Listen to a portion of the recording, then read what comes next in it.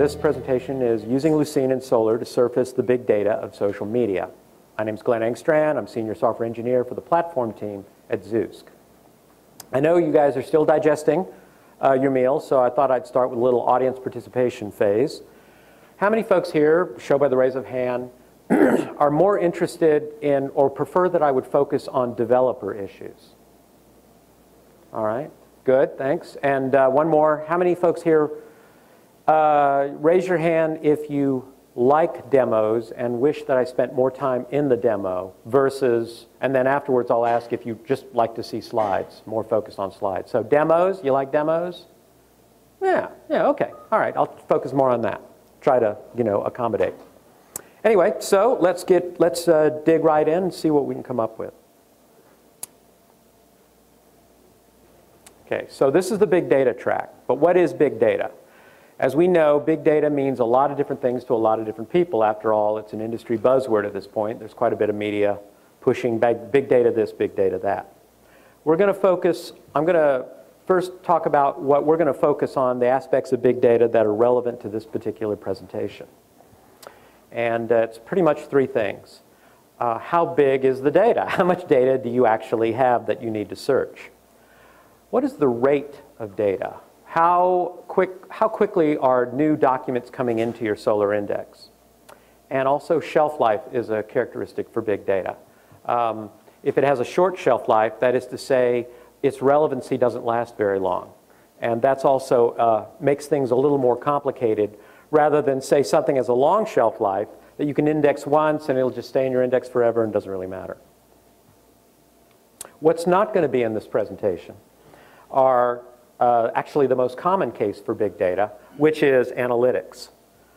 That's when you're going to want to really do a Hadoop integration. And at Zoosk, we do use Hadoop, but it's just not the focus of this conversation. And the other thing I'm not going to really focus on are the more advanced search features of Solr, such as inverse document frequency and things like that. Okay, so what's social media?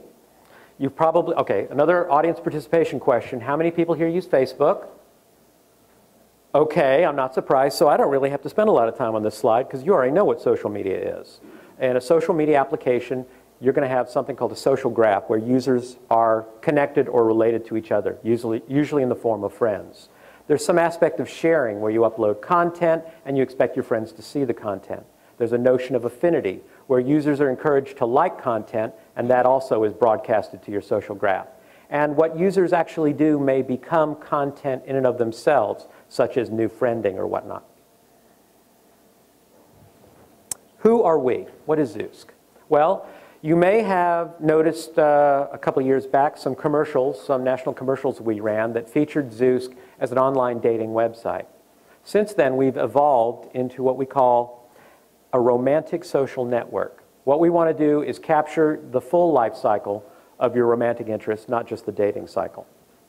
The website is only the tip of the iceberg. We also do a lot of email campaigns and try to re-engage users through real-time communications and other social networks such as Facebook. The graph you see behind this slide is the number of documents in a particular Solr index in the first month that we started it up. And we currently increase that number of documents by about 6 million a day. So I would contend that that is an example of big data. What is Solr? I think most of you are probably already familiar with Solr. Actually, I'd like to ask another audience participation question. How many people here are new to Solr? Okay, some. So not many, though, so I'll blow through this slide pretty quick as well. Obviously, Solr is all about search. It has a lot of very advanced search features. It's also about being a distributed system. We're going to go into a little more detail about that, but it's rare in a big data application that you would be using a single Solr search database. And it has very sophisticated caching, which makes it very compelling in terms of it being high performance. We're going to go into detail about all that. Furthermore, even though technically Solr is not a NoSQL solution, I'm going to focus on Solr through the lens of NoSQL because there's a lot of similarities between Solr and NoSQL that I think make it very relevant for big data. Okay, what is search? Obviously, you have the ability to query. has very advanced, sophisticated query capability. You can my name is Martijn van Groningen. Queries. I work for Search Workings. By date ranges. I am a Lucene committer and PMC member. Of course, you can use Boolean algebra. And today my talk will be about grouping and joining. You can use fuzzy queries. I mean, the list goes on and on. Equally important is the notion of ranking or sorting in Solr. It has some very sophisticated sorting capability, which we're also going to talk about, go into a little more detail. One of our Solr instances require that sorting be very dynamic, that it has to sort on a wide variety of different differences between the user doing the request and, of course, the individual documents. Some of those differences are based on location. It's basically a vector. You know, you can vectorize the document, you can vectorize the user, you compute the distance in the two vectors, and that's what you rank by. But we also have a stochastic component to the search as well, because when we want people to research later, we want to show them different search results. We don't want to always show them the same thing.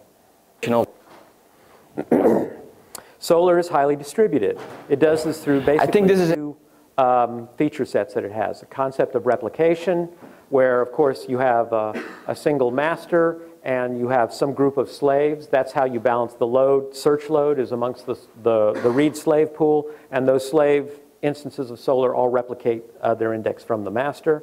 And then you have the notion of sharding, where you have multiple masters. And the entire search space is actually partitioned amongst those masters, and then typically what happens, especially with Solr, it's a very cool feature. You reserve some servers just kind of as the front end where the queries come in, and then it's a special parameters that you do, and it shards basically. It makes the same request to all these masters. Well, actually, that's not true. It makes the same request to all these, the VIP of all these read slaves, pulls back the data, aggregates it, and then brings it back to the client. And those are the two most common ways that Solr is distributed. So how does Solr caching come into play? Well, there's three different types of caches. And they are all very sophisticated and require a lot of different parameters and keep on top of. Of course, the individual documents in the index themselves can be cached. There is a notion of a filter, which is basically a reusable part of a query, and that can be cached into memory. And there's also the query results. So you send the query, you get back the results, it's sorted in a certain way. Those results and how they're sorted can also be cached. There's various parameters, tuning sizes that you can do with query results, such as the window size. Even though the request might be for a certain number of rows, how far ahead do I look and cache those results? And then there's an overall max docs cached, so that you don't end up putting too much query results in the cache and eating up all the memory and not allowing other queries to go through. All of these types of things that get cached, there's an initial size and a max size.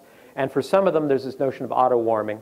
So every time you do a commit or you snap, a replication snap happens, the caches get flushed. And so that means they're empty, and so you can't leverage any of that stuff in memory. But what you can do is have it automatically run some queries, like the latest queries usually, that will sort of pre-warm the cache for you. Does that make any sense? Is that interesting or relevant, or you guys are bored because after all you already knew that, and why am I boring you with this stuff? Yes? No? All right. So how is Solr like a NoSQL solution? Who here is familiar with NoSQL? Or is that NoSQL? Raise your hand. You have some. So I'll go through this quickly. So you know it's all about Brewer's cap theorem as far as NoSQL is concerned, which is going to be, as you can see in the diagram or the little drawing on the right-hand side, all about availability, partitioning, and consistency. There's different solutions to it. And like many NoSQL solutions, such as MongoDB and Cassandra, Solr is highly available. You use replication, you load balancing these read slaves, a request comes in, if one instance of Solr dies, the request just goes to the next instance. It's all very easy. It's partition tolerant. Even if a master dies, of course, requests are still going to the read slaves. You swap the master out with a standby, you get the latest backup up to date, maybe you run some transactions in a transaction logger to replay it, and then you're ready to go again from the master side. But like MongoDB and Cassandra, where things get a little rough is in the consistency dimension. In the NoSQL folks, we call it eventually consistent. But basically what that means, and what you're users and product managers come to you with the complaint of is, gee, I just updated this document, and when I fetch it again, it's my old results. What happened? Well, what happened was the update went to the master, and you did a fetch before the replication interval passed. And so what he's reading is the instant copy of that document on the read slave.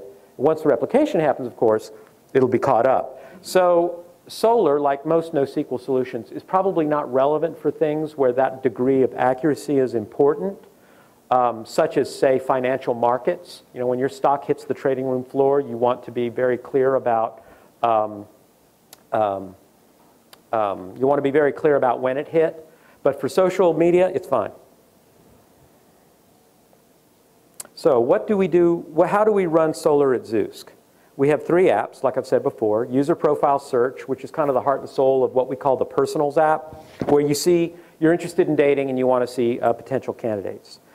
You can see this in an online way. We also do email campaigns that use the Solr index to email you potential candidates. Then there's the news feed, very much a social media thing. We've already talked about what it does. And a new product coming out called Find Your Partner. Basically, it's just an ability to, like a Google Suggest ability, where you're typing to find your partner and it scans through its list of Zoosk users and comes back and gives you matches based on a partial match. So now we get to the most important slide of this entire presentation, which is, if there's only 3 things you get out of this presentation as far as how to scale Solr up to big data, it's these 3 things. Service-oriented architecture is your friend. When updating the index, it's all about scalability. When searching the index, it's all about performance. Everything I'm going to talk about after this is just details that iterate on these 3 common themes. So at Zoosk, we have a fairly sophisticated and complex engineering structure. Of course, I'm a member of the platform team. We're responsible for Solr. Our consumers are members of the API finance team. Their consumers are members of all these different developers of all these different teams. Mobile, web. We have a desktop product. We have a touch product. All that complexity can only be managed if we publish well-defined endpoints, which specify, of course, a well-articulated contractual agreement as to what those endpoints will do. Platform team, because it wants to own the actual communication with Solr, also provides thin wrappers on the client stack, so that if we need to change how we interact with Solr, we don't have to ask other developers to change their code. They always call this well-defined API, and as far as the actual communication protocol with Solr, that is not a part of the contractual agreement. And because this is a highly scalable, large volume application, the server stack has to be well instrumented so that we can shape traffic or perhaps degrade functionality based on changes in load. And in order to find out whether we need to do that, we need to graph our operational metrics in real time. As far as writes are concerned, I'm going to call it the synchronizer. Basically, it's the service that keeps Solr up to date with changes in our system. It needs to be multi-threaded to take full advantage of the hardware. Writes need to be asynchronous. There's no reason why the user needs to wait for an update. It's fire and forget. It needs to be multi-process because, hey, the synchronizer has to scale out just like Solr does. Yes, it is all about scaling out. It's all about scalability. When you're talking about 6 million new documents a day, yeah, there's going to come a day when one Solr instance is going to handle it. There's going to come a day when anything isn't going to handle it. You need to be able to scale out everything. So let's talk a little bit about reads. It's actually pretty easy. The user wants to see the news feed or the user profile search or what have you very quickly. And so it's all about performance.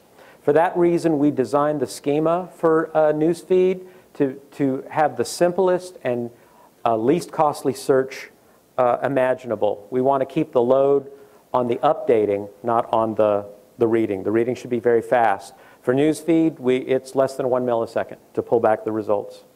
And we've got to be able to have enough headroom on the servers to handle bursts. You know, the next viral video game that marketing pushes out, and all of a sudden we've got huge amount of traffic hitting the newsfeed, which, by the way, is the home page when you log in. So we need to be able to handle huge bursts of traffic as well. Let me review quickly the newsfeed structure so that when I go through the rest of this, you'll understand the information architecture that I'm working with. Users post romantic moments on their newsfeed and other profile pictures, on other people's profiles. Those romantic moments include text and photos. Sometimes users will do things that generate moments automatically, such as friending somebody. Users are allowed to like romantic moments, and they're also allowed to comment on romantic moments. In fact, why don't we go through a demo quickly in order to show you what that looks like. Okay. Here we go. Very short. This is so quick, you probably wouldn't even think of it as a especially sophisticated or interesting application. User logs in.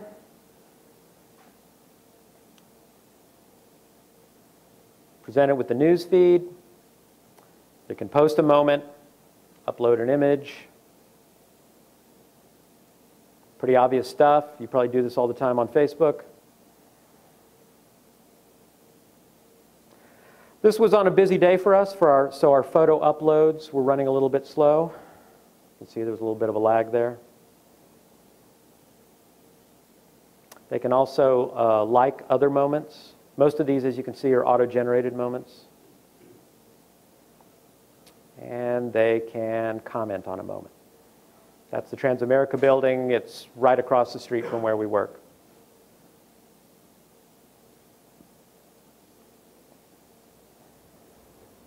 Pretty simple. All right.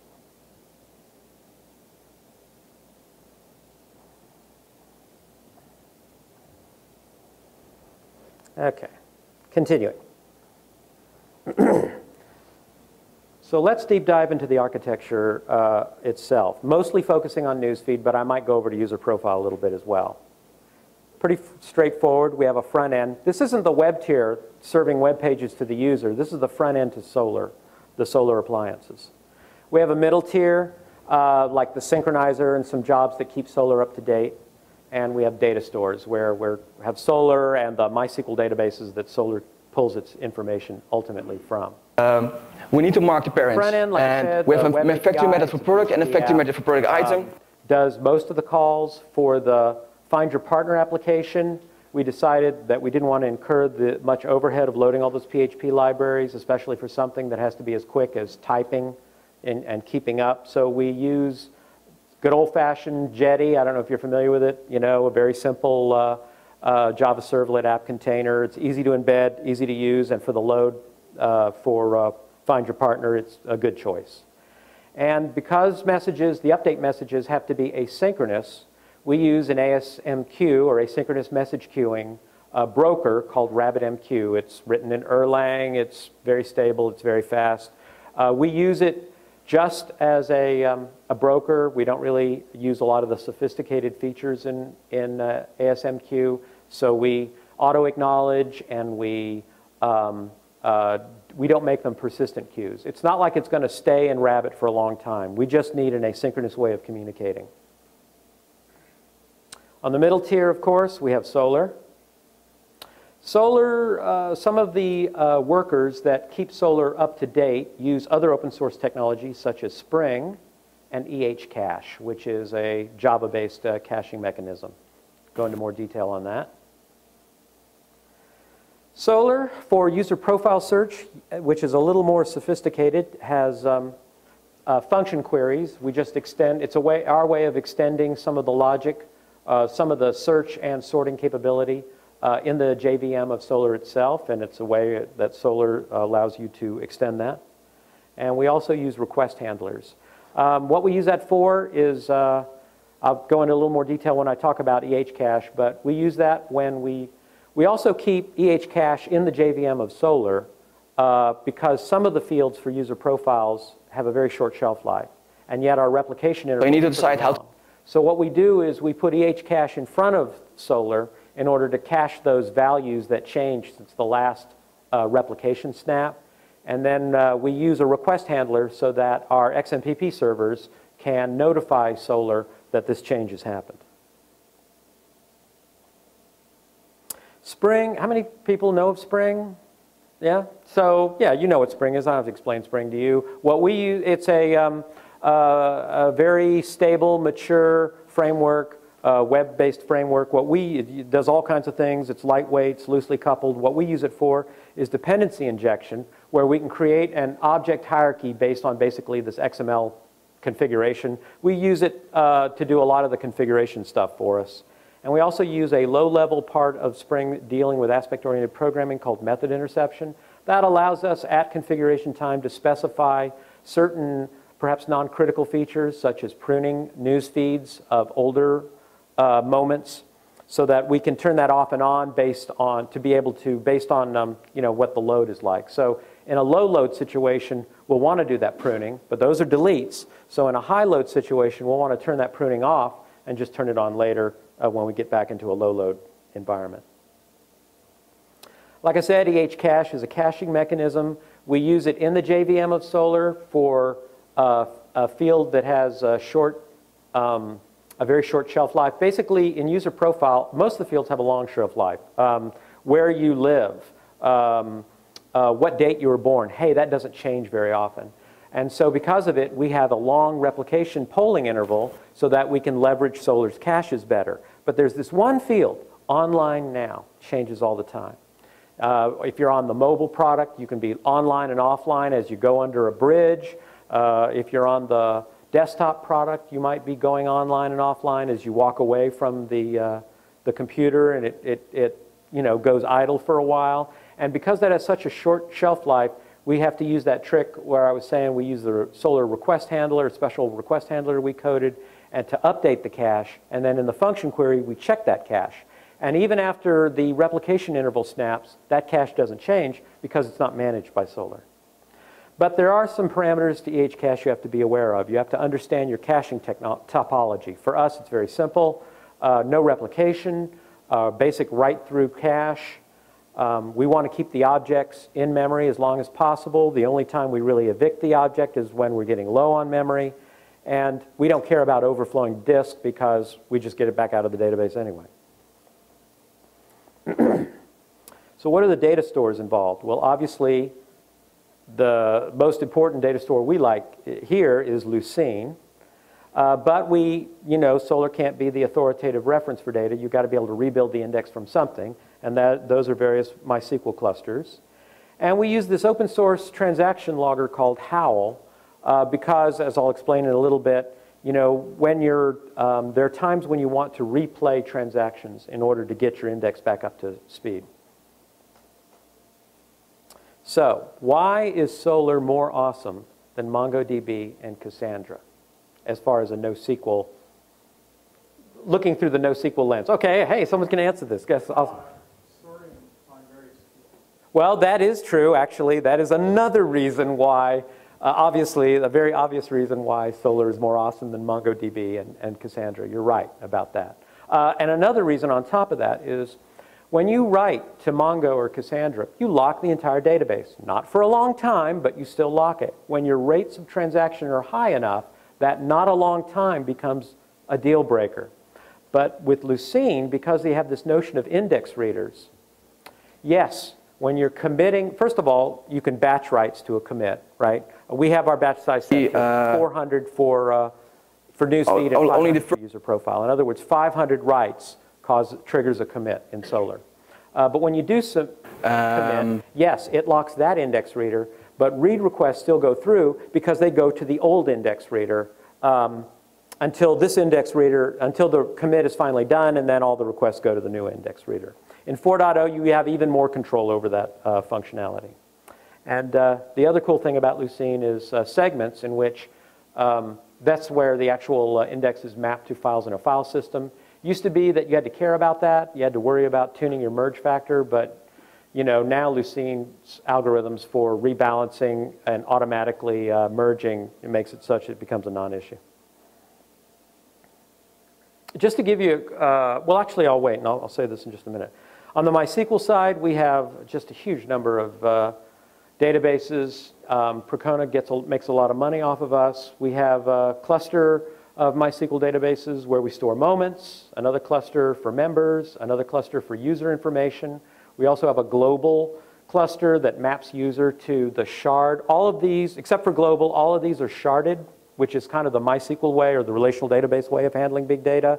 So you come in with a user ID, but there's actually multiple databases, right? And users are partitioned amongst those databases. It has to map to the particular shard number, right, in order to go any farther. And by the way, each one of these shards is an MMM cluster in and of itself of multiple masters, multiple readers. We're talking over 120 databases here.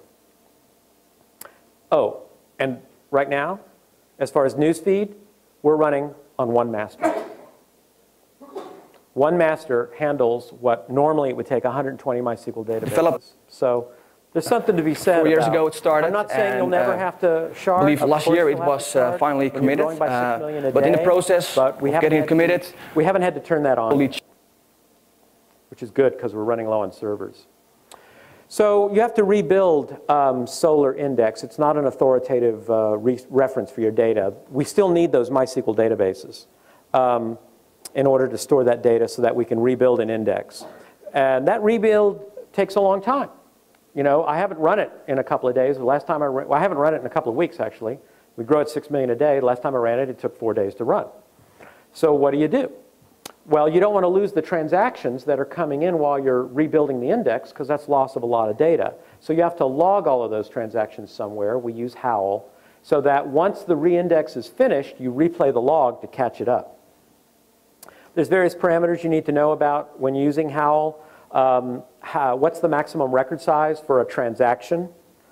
How many records are going to get stored into a block? And how often do you want to write that block out to disk? You know, so you want to set those to have however you feel comfortable with your safety versus speed. So let's talk a little bit about deployment. Okay, and also let's speed up a little bit. So we also have web tier, of course, Solr, the search appliance, and a set of workers. These are the synchronizers that keep the search appliance up to date. On the web tier, we've got sort of a gatekeeper. Like I was saying, we use Jetty for that, and also for user profile search and newsfeed search, just the API tier is our gatekeeper. Those are the things that authenticate the user, keep distributed denial of service attacks from happening, make sure there's no injection attacks, because Solr, by the way, I hope no one here is running Solr in front of the firewall. It's not really recommended, best practice to do that. Solr is really not, you know, responsible for those kind of things. It should be, you know, you don't really want people outside of your cage accessing Solr directly. Of course, like I said, we have that web API layer. It's about 50 Apache servers running PHP. On the Solr search appliance side, obviously this is running Solr. We do use read slaves, virtual IP, load balanced. You know, when we need to do something with them, we tech ops people drain each one from the pool. It's a great, you know, we make the upgrade or change whatever we have to make and then add it back to the pool. It's a great way of handling, making sure that each appliance is available. And also there is this notion of write masters. For newsfeed, we won't actually have to use what's called Solr sharding, because a user's newsfeed will always stay in one single master. So we don't actually have to shard the results. But whenever you have multiple masters, you know, each one of those masters is going to have a read pool, right, that replicates from that pool. So think of it as a cluster of clusters. On the worker side, these are, like I said, there's a synchronizer service that takes these asynchronous messages sent by the API and updates the Solr master based on that. We also have this reindexer batch job, runs very infrequently, and the ability to recover from a transaction log. Like I said, reindexes, they're very operationally expensive. You're probably not going to do them very often. All right, so I do have time to run the load test demo. First of all, let's show you some real-world data. Oh, wow, look at that. When you do that, it just sort of, well, I get, yes, good. So this is the load running on our 3 workers right now. As you can see, we're running about, I would say, 500, 700, almost 800 new romantic moments per minute. are going into the system. And I should say at this point, but because there is a social graph, when a new romantic moment comes in, that moment is propagated to everyone's newsfeed. So even though it looks like it's 700 coming in, then as far as document size on the index, that gets exploded because, as it turns out, people have a lot of friends in Zoosk. We keep a lot of these operational. We have this notion of a pending queue. Why does it do that? Right now, there's nothing in the queue. Pending queue is, we have these internal queues. You do that a lot in multi-threaded programming. You've got consumers and producers, and we keep all these transactions queued up in pending queues for different producers to service. And if it starts backing up, you're in trouble, right? That's when you have to start shifting traffic and doing stuff. Let's see. Yes, we always have this rush right at 8 o'clock. It's weird. In the world of big data, there's a rush hour. And strangely enough, digital rush hour is not unlike car rush hour. We always have this big rush coming in right at 8 a.m. in the morning. This is Pacific time, by the way. So let's play around and have some fun with running Solr right here on my desktop and pulling up some performance metrics. Obviously, whoops. Classic mistake. All right, so let's crank up Solr. Crank up some MySQL.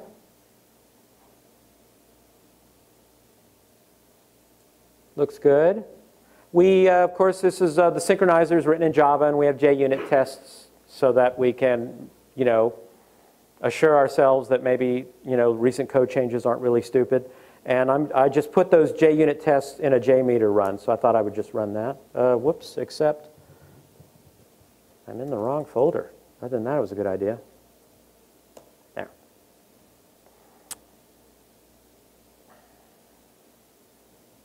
You can see that good. Need to position this a little differently.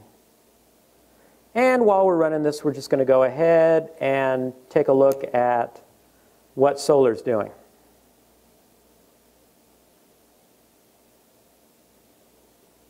In terms of memory and classes and threads and stuff like that. So as you can see right now, Solr is somewhat bored. Oh, that's interesting, the screen resolution. Well, I'm going to have to show you just basically threads and heap memory. And we're going to crank this up. In this particular JMeter thing, we're just going to do new romantic moments and new likes. I think I do, the loop counter is a 10. I think the thread group, I'm only using 5 threads because this is, after all, a laptop. And I think I run 500 transactions overall. Go to the graph. Oh, wow, that's really hard to see. Yeah. I might just pull that back a little bit. Okay, so it's starting to crank up. I don't know how well you can see this. The graph on the right is response times as reported by JMeter. So what it's doing is it's calling 10 new documents and creating 10 new romantic moments and 10 likes. And right now, the average response time for that is 8 seconds. Less than awesome.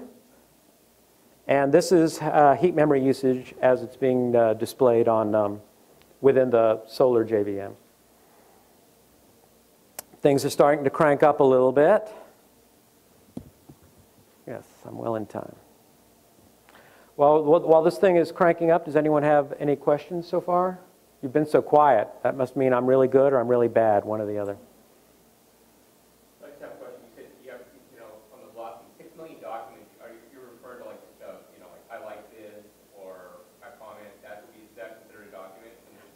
Good question. Actually not. A document is always a moment, but we collect inside the moment the count of likes, and we also collect a couple of likes, right, relative to your friends. So every time someone likes in the system, we have to go to every moment as it exists in your news feed and say, does this person your friend? Oh, well then I'll display it in one of the like. It's like on Facebook. It doesn't show you every like. It shows you a couple. and we try to show you likes that are relevant. So each document in the newsfeed Solr index is actually a romantic moment as it appears in somebody's newsfeed, and then it'll have like and comment summary information as just fields in it. A lot of companies, what they'll do is and this is why Solr supports like 20, you can get the parent-child relation as it never ends, right? Is that they're just going to basically, you only have one table in a Solr index, and so you just jam all the columns for every table you really want in one table. And what we do instead, at least in terms of this hierarchical data, like because a moment can have multiple likes, a moment can have multiple comments, is we'll do the summary information for the likes, because that's not much information. And for comments, we'll take your top 5 and we'll JSON encode it and put it in one field. We wanted fetches to be fast. We didn't want to have to go to every master in order to pull the moments in your news feed. So we always propagate. We let the update be expensive. We propagate the moment that way. That's why we get 6 million a day, because there's a lot of people who are friends. So that may go, if this was multi-master, it might go to several masters. But it's guaranteed when the user comes in and asks for his news feed, he's only going to go to one thing, one master. It's going to be a real simple query, recipient ID, number, boom, here's your 100 or so newsfeed items. Our updates are cheaper than what this is showing, which is, pretty low, but still, it's still like, it can be 1 to 2 seconds. And in fact, I'll even show you that. Where is it right now? Back over to real-world production data. Right now, I think this is running on SP. Whoa, I clicked the wrong. Sorry, wrong pull down. Solr, this one. Oh, something else I didn't mention? I talked a lot about scaling out, but let me tell you something, friends. Scaling up is pretty important, too. We symlink our data directory to SSDs. Yeah, do that. That's a good idea. A little over 1.5 updates per second. Remember, those are commits in batch sizes of 400.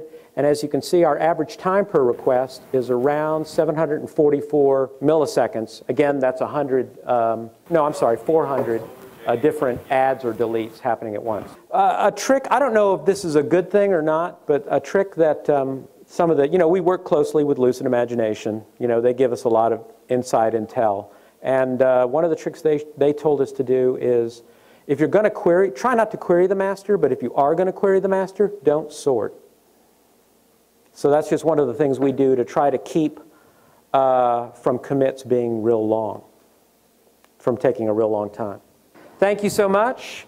If you're interested in what I had to say, here's some URLs that you can take a look at. If you're into this kind of thing and you like this and you live in the Bay Area or want to live in the Bay Area, we are always hiring, I should add at this point in time. If you're into that sort of thing, feel free to drop me a line and let me know if you're interested or not. Thanks again.